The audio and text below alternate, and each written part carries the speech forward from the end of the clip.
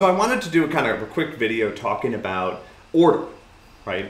So distinguishing between data values and then our ability to place those values in order in relationship to other data values. And I thought I would use some prompts here. So I've got some friends here, some records that I enjoy listening to. This is one by Sylvan Esso. This is the new Fiona Apple record. I'm not getting any product commission for showcasing these. These are just records I happen to like.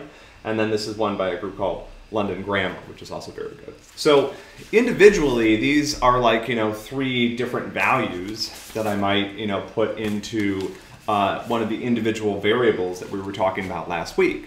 But when I consider them together, now I can put them in order. You can imagine that I'm going to choose an ordering of these that I'm going to play on my player, right? So maybe I'm going to start off with Fiona and then go to Sylvan, right, second, and then finish up with London Grammar. That would be one approach. But there's multiple different orderings that I can put these in, and the order matters, right? The order is important. The order now becomes part of the data. It becomes extra data, right? So again, it's one thing to have these three records, right, which I do.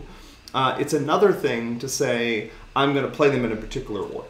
And so arrays, which are our first data structure that we're talking about today, do that. They add data to existing data values. They add what we refer to as metadata. It's data about that data.